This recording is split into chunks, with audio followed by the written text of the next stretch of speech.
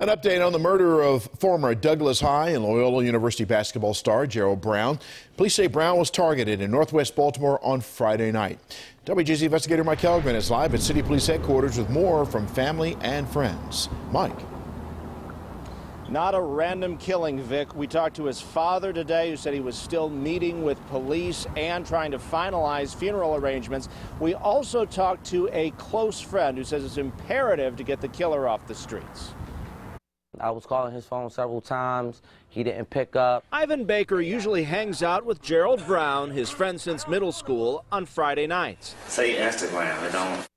Hey, what's up, Instagram? Last Friday, he got the call. Brown had been gunned down. I never thought in a million years that he will die so young. The only person who killed Gerald was a coward. Gerald don't have no problems with anybody, and they just took away a bright light in the city. Brown, a father of three, was well known in the community, a gifted basketball player at Frederick Douglass High and Loyola University.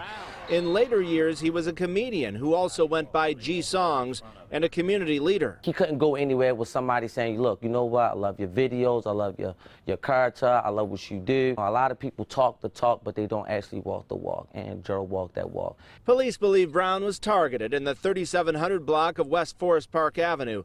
The killer shot him multiple times. Baltimore is a rough city. It's a rough city, and they really don't care. I can't say when they're going to be fed up with murders.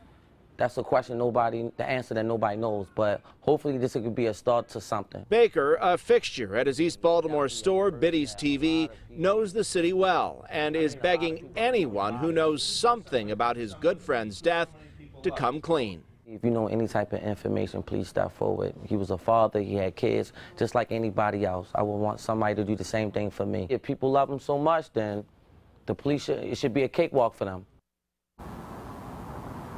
And he says it breaks a lot of people's hearts because they feel that if Gerald can get killed in a senseless fashion like this, it can be anybody. There have been more than 130 people murdered in Baltimore this year. You can remain anonymous with your tips. Live at City Police headquarters, Mike Kellgren, WJZ.